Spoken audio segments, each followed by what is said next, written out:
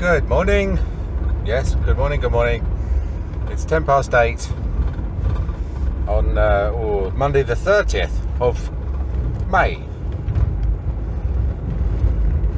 And it's a lovely day, except that we've had some bad weather go over, so the roads are wet. I was going to go in on my motorbike this morning, got a little Vespa, but I don't like driving on the wet roads.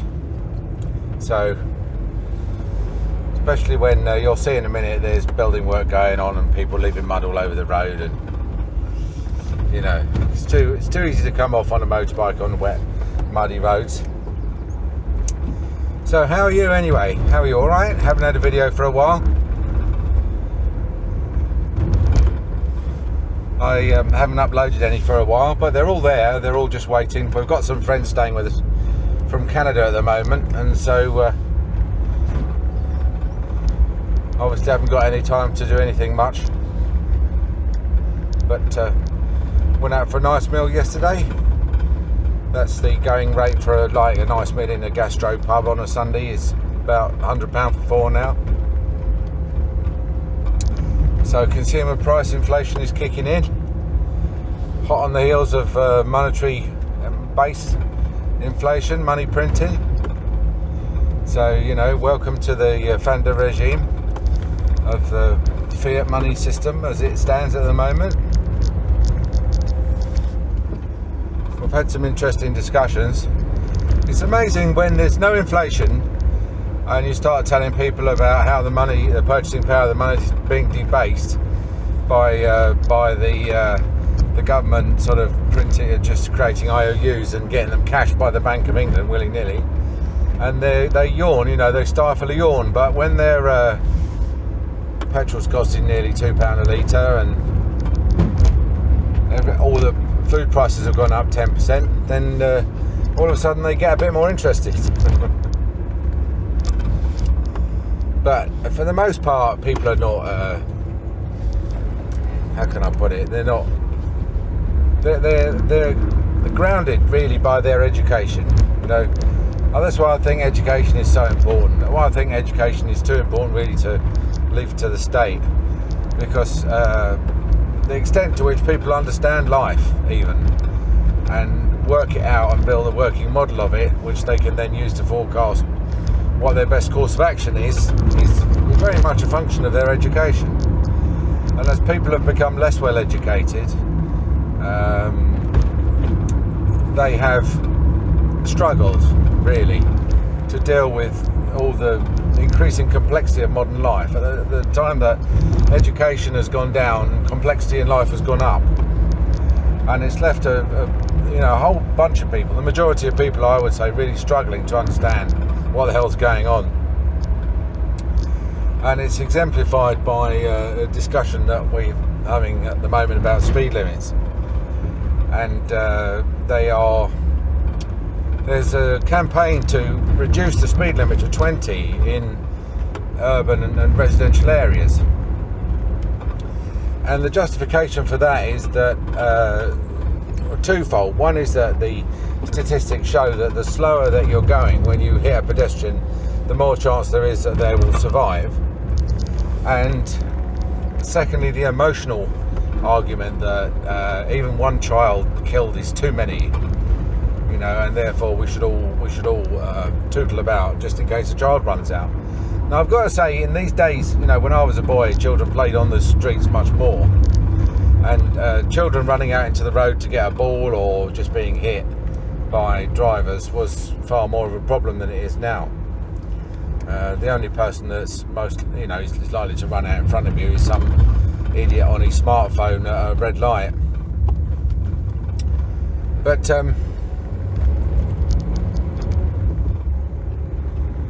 you know, there's this there's a big argument from the so-called road safety people to try and reduce the speeds, and in Wingham, where I live, they have just put the speed limit down to 20. Now, with no enforcement, I mean, everybody's still going through Wingham at the same speed. The next step will be, I should imagine, to get a camera in and try and, you know, fine thousands of people for doing something they've done for decades safely. But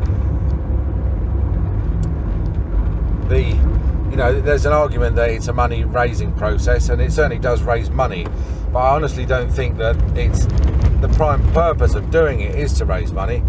I think raising money is just a side effect. I think the main reason is a genuine one, but coming from a minority of people that you know, the slower we drive the better, and that is simply not true. Hang on, let me get through the junction of death.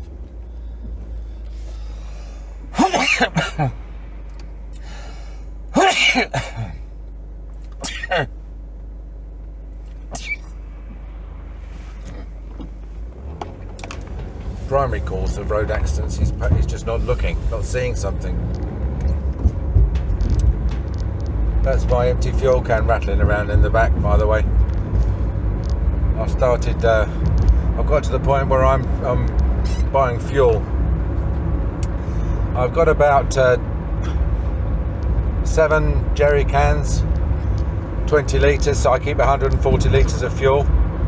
Some petrol, mainly E5, which will go in the lawnmower and the Vespa as well as the car, and the rest of it's diesel, which will go in this car and the tractor. But that's not because I'm buying ahead to save money. It's mainly because there's no security of supply now. You know, there are far fewer petrol stations than there used to be. There's a big campaign to blockade refineries and petrol stations by the anti-oil lobby, and you know, our local petrol station just shut down for refitting, just completely randomly, and they were late to reopen, and so we had no petrol for a week or two locally, and so as a result the lawnmower ran out of fuel, the trimmer ran out of fuel, the edge trimmer ran out of fuel. You know, I don't think people understand how integrated petrol is into the fabric of England. You know, it's all right if you want all your cottages to have hedges all over the place and lawns all vanish, and but you know, we're not really going to get electric hedge clippers and that. Not of the sort of capable of the sort of output power that is required. It's all very well if you live in a town and you've got a lovely little hedge, and you can get electric hedge trimmers for that, or if you've got a little garden, you know, that's about 3 or 4 or 5 or 6 square meters, then that's fine, you can get an electric trimmer. But when you've got 7 acres, you can't get an electric tractor that's going to cut that lot. So anyway, I was talking about speed limits, right? Now, I mean, for goodness sake, let's please just stick to the subject, all right? So they put the speed limit, they would say down to 20, I would say up to 20, because to try and get through Wingham High Street at 20 miles an hour, unless it's 3 o'clock in the morning, it's not going to happen, because there's already plenty of cars parked both sides of the road, and there's a pedestrian crossing there, which they've obviously then turned into traffic lights, didn't it? Because people, you know, like to see a car coming on the horizon and then press a button to give them priority across the road, instead of just joining the Tufty Club and learning how to cross by looking both ways and then crossing when it's clear. But no, they need a button. So I'm looking forward to the days when I'll be able to drive through Wingham at 20 miles an hour. But I'm a good mind to write to the local council and ask them when I can expect this speed increase. But the campaign to reduce all urban areas to 20, which is called the 20's Plenty campaign, is using these logical, you know, scientific, quasi-scientific and emotional arguments to try and reduce the speed limit everywhere. And you know, you might say, well, Angry, surely you've said something that was contradictory there. You've said that people are more likely to be killed the faster you're driving, and yet speed is not necessarily a bad thing. And the way that it works is this: like, imagine you're in the back of an ambulance, and you had a heart attack or something, right? You're on your way to the hospital. A hospital is where you're going to get the care that you need. would you want this bloke from the 20's Plenty campaign sitting up the front with the driver saying, keep it down to 20, keep it down to 20, because in case you hit someone, especially with a big heavy ambulance like this, at 20, if you hit them, they'll almost certainly survive. But at 30, if you hit them, then the chances are on balance they'll die. So, but then, you know, if they was to drive everyone to a hospital at 20 miles an hour, then almost certainly people would die because they wouldn't get the medical attention they needed. And there is a flip side to the coin, you know, a bonus where speed brings advantages. It gets things delivered, it moves stuff around, it gets people to work and home from work. It you know, it's the arteries, the traffic are the arteries of society, and they work far better than the trains and the other. You know, I couldn't get a train to work, I can't get a bus to work.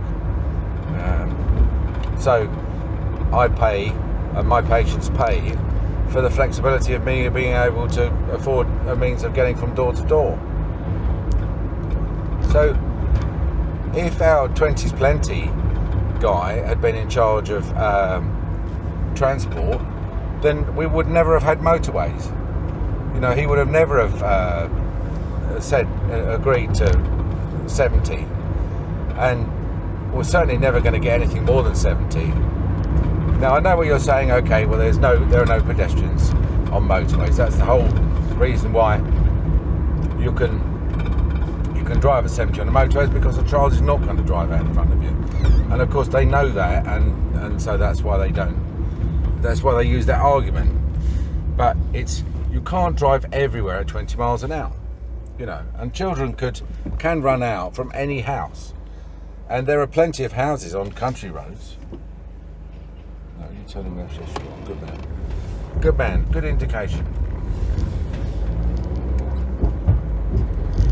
So, and when they get, you know, supposing they get their objective and get everybody down to 20, then they're going to start another campaign called Tenny's Zen or something, where they're going to say, well, you know, there would be hardly anybody killed if everybody drove around at 10 miles an hour, or preferably 4 miles an hour with a man with a red flag in front. You know, this is what I'm trying to say, is that there's a scale, right, between 0, where nobody gets anywhere, nothing gets delivered, and a speed which is unreasonable under the conditions, which is probably in an urban area would be faster than 30. But at 2 o'clock in the morning, when there are no children to run out and no balls rolling around, even if they're not that there are in the day, but then it's arguable that then it might be reasonable to drive even faster under those circumstances. And you know, they say, oh well, even at 3 o'clock in the morning you might hit a nurse walking home from a night shift, but they don't realise that at 3 o'clock in the morning it's likely to be a nurse driving home from the night shift that you're going to be holding up, or driving to the night shift. So there we go, 30. A tip actually I picked up off someone who went on a speed course, which actually I'd heard already, is that 30 mile an hour, put your car into third gear,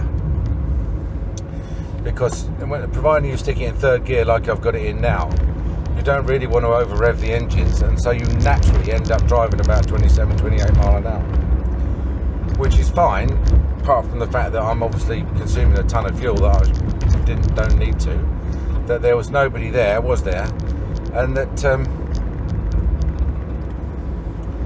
most cars don't have a third gear. Now, being automatic, although the newer ones now have speed limiters, and so I suppose that solved that problem. Oh, anyway, so it's very difficult to be pro-speed. You know, you have to be able to argue the point that speed is beneficial under some circumstances. And when you are a nurse and you're exhausted and you're driving home from work because you've got another shift the next day, then you don't want to spend 20 minutes, say, driving along, creeping along when there's no one around, just because there's a camera that's primed to pick you up. Still, you know, people will get the system that they deserve, and if they can't get people to travel, because travelling has become unpleasant, then they'll have to reconfigure their... Hello, what's he doing? He's getting out the thing.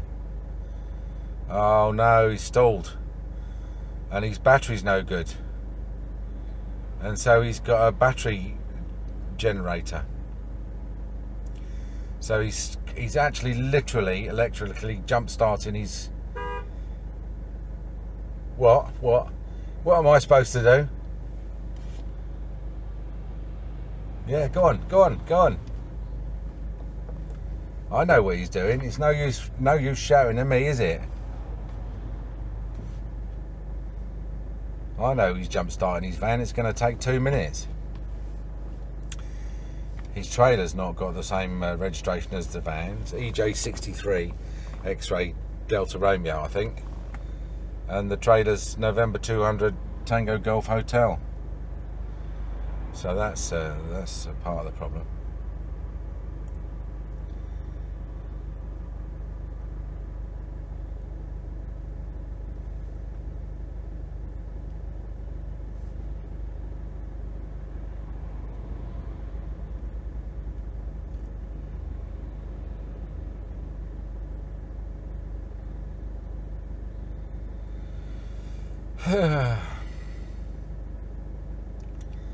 Oh well,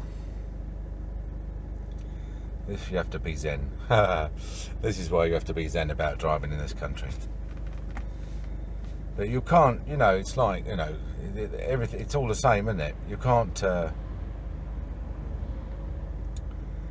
if you can't influence the system, whether it's dentistry or inflation or traffic, you just have to try and work outside it.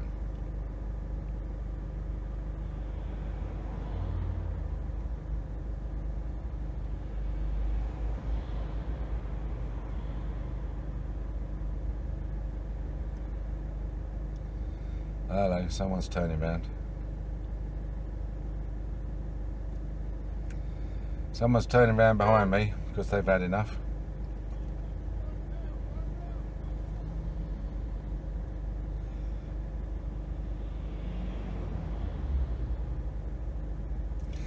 Now this is good because the bloke behind me who's been bibbing is very impatient, and he's now been told by the lorry in front of me that he's not going anywhere soon and to go round.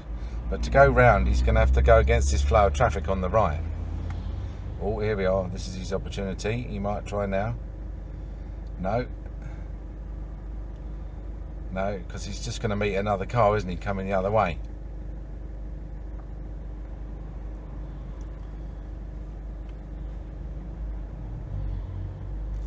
I'm not going up that grass verge, and I'm not going that way.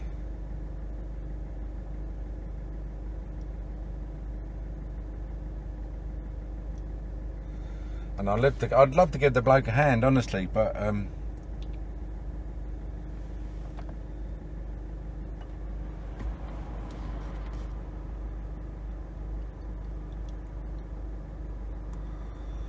it's a filthy van, and I'm really, you know, I'm just about to start surgery, so I'm not going to get all black and covered in dirt. Here we are. Someone's having a go. Someone else is having a go. Oh, I hope we get this on tape.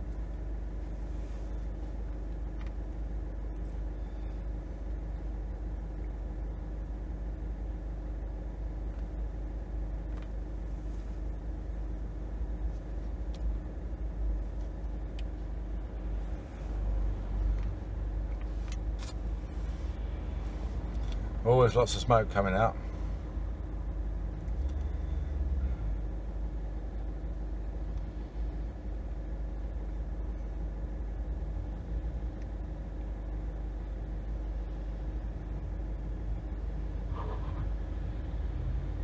He's turned round.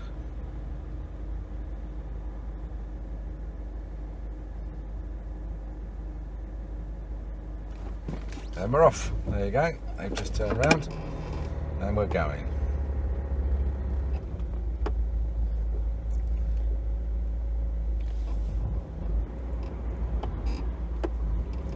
They didn't see that diesel smoke, did they?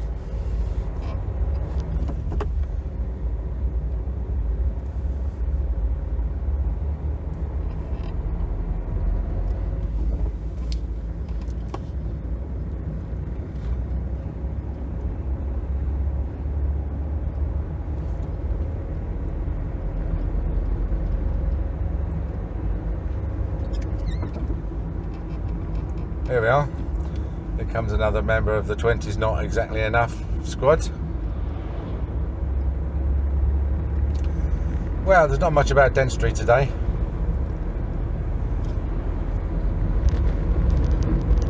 Apart from the general application of the principle that the world's run by idiots and you have to get yourself outside the system if you want to survive. Almost impossible to change the system from within.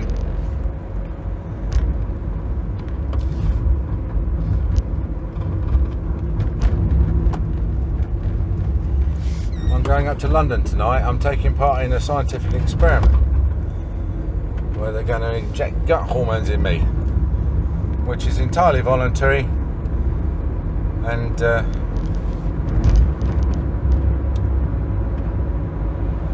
I'm going to have to stay overnight because it's in Hammersmith at 11 o'clock tomorrow.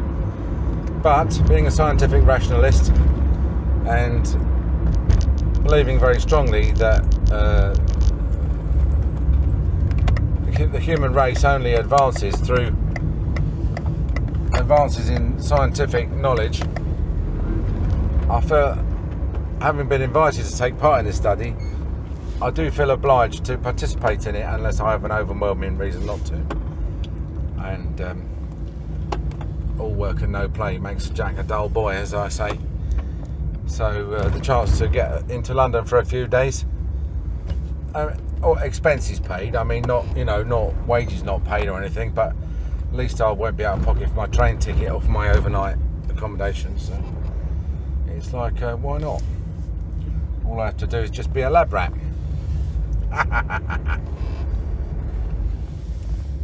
Anyway, I'll let you know how it goes. Some excellent parking there.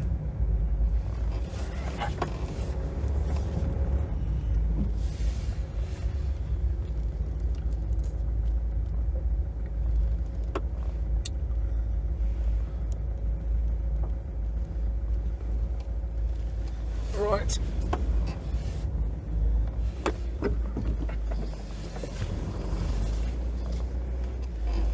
Let's get myself in a parking space, seeing as someone's decided to park where I normally park.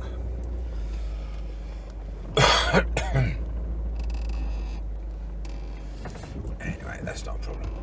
Zen. Stay zen. This is the thing.